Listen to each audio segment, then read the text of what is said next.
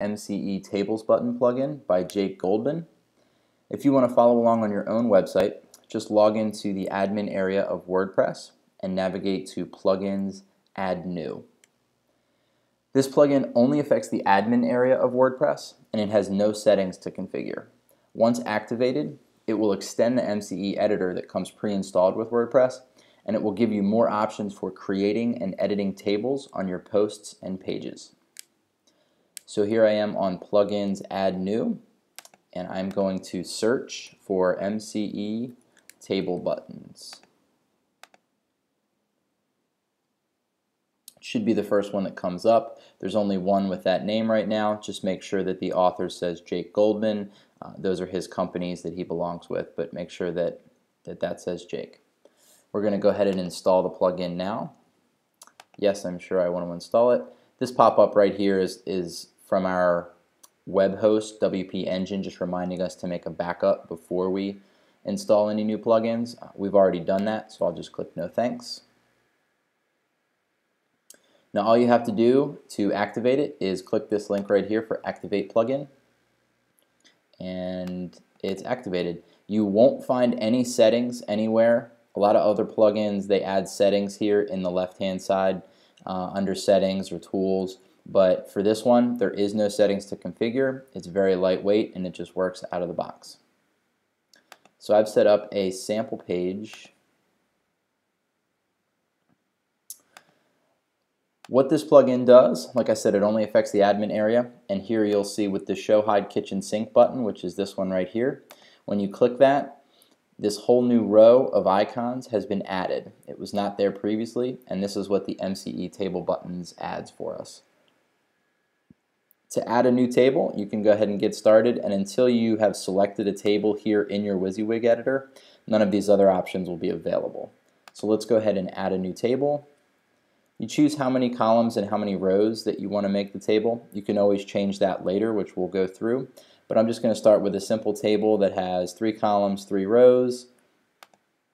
Let's say you wanted to give the table a class. Let's say you have some styling in your CSS.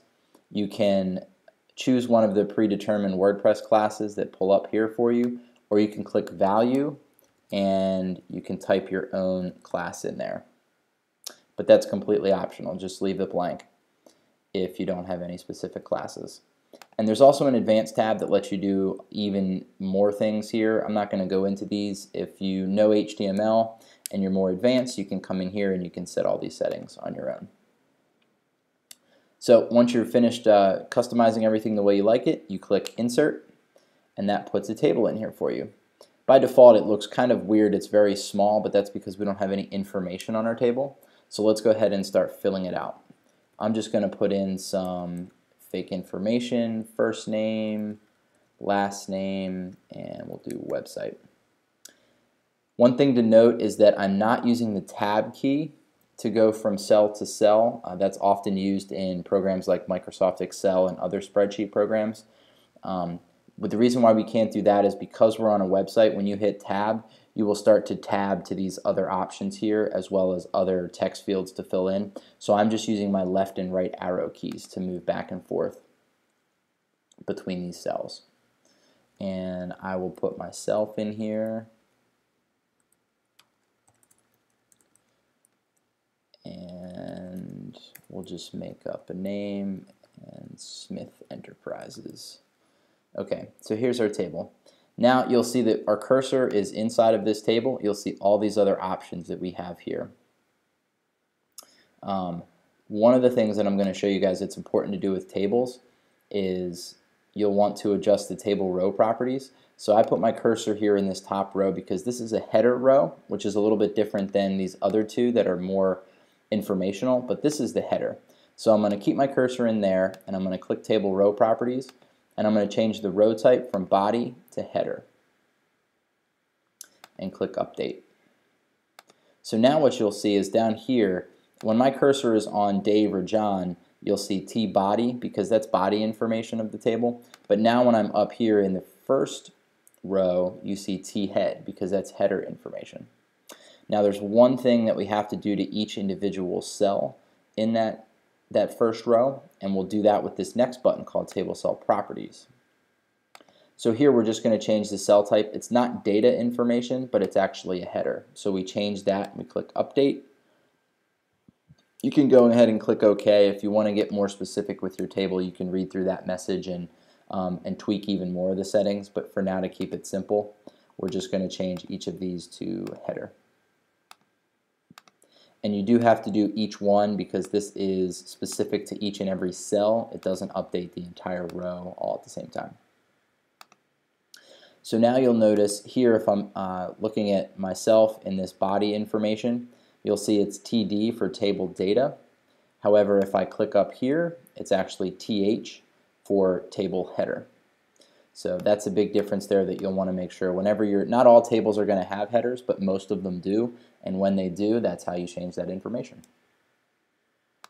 And another reason why I really like this plugin is because you can very easily insert rows and columns before and after existing ones.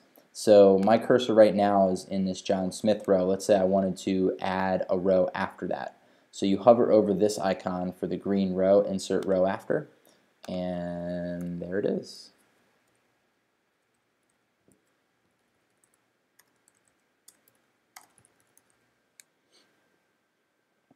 And let's say we wanted to put a row before the Sally Johnson row that we just inserted. You can use this icon to insert a row before. You can also very easily remove rows with this delete row. So here we added an empty one. Let's go ahead and remove it, and there it's gone. You can also insert columns as well. So I want to add a column after the website column, and we'll call it City and Richmond, Virginia. And then we change our mind and we want to delete this column. You can do it very easily again just by removing the column. These last two allow you to merge table cells and then split them. So if I put my cursor down here, let's say I wanted Sally Johnson and Sally's Cupcakes all to be in the same row and not split up into each of these three columns, so it'll just go all the way across and merge these three cells. I'm going to use this button for merge table cells, and I'm going to take the three columns and merge them into just that one row. And here you go. Now what it does is it puts all the information right next to each other, so you might want to space it out a little bit so that it's more legible. And then you can do different things with it as well and target this information as if it's all in one table cell. And then if you ever want to revert back, you can use this button to split the merge table cells. So it splits it back up, so now you have all three columns again, but it does keep this information all in the first one.